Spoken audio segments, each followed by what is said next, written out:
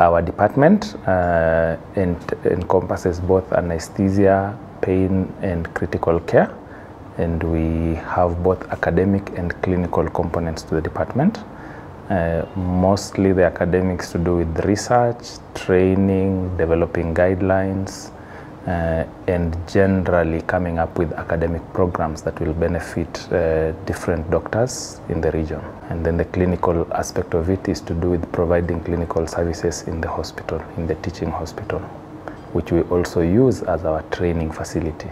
The program takes 4 years, which entails both clinical and non-clinical aspects of training. The non-clinical aspects is essentially the basic sciences that then will underpin the clinical training years, but in such a way that it's integrated. For example, in the first year of training, there are basic sciences lectures which include physiology, pharmacology, biochemistry, anatomy.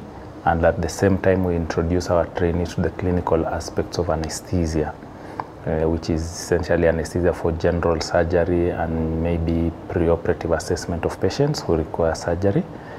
And subsequently, in the second year, they go into more of specialized rotations. So we deal with obstetric anesthesia, we deal with day surgery anesthesia, a bit of ENT, and that graduates into third year. And third year again we continue subspecialization, so we have maxillofacial, pediatrics, and then there's a 3-month elective term. Then finally we have the fourth year, which has 3 core rotations, that is neurosurgery, cardiovascular, cardiothoracic surgery, and critical care.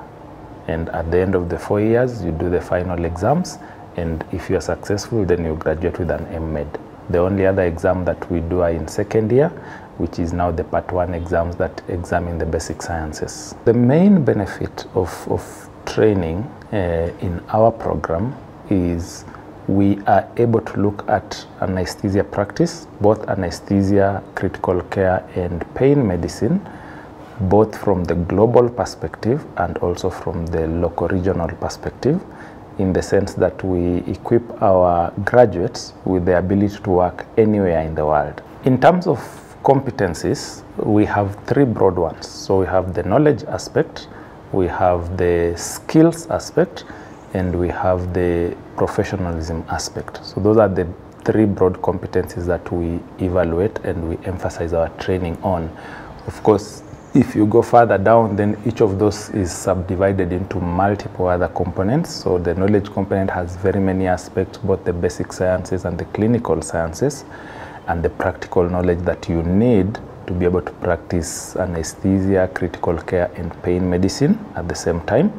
The skills component then is what you can do hands-on, because anesthesia is a very practical specialty. So the clinical component of it is fairly big. And then the professionalism aspect is even bigger, because we deal with all the other specialties of medicine in our everyday work. So you have to learn how to interact with colleagues from all aspects of clinical medicine. In terms of assessment, so what we have is we have formative assessment and we have summative assessment. So formative is what we do every day.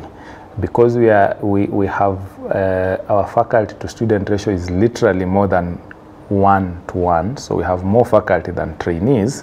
So each trainee at any given time is paired up with only 1 faculty during their clinical practice. You are given real-time feedback on what you need to do better, what you need to improve on, what you have done well, and all that. And then at the end of that, we have summative assessment, which mostly comes at the end of the second year as Part 1 exams, and that has both the written component and the clinical component of the exam. And then the clinical ones, we have the OSCEs, which essentially are objective structured clinical exams.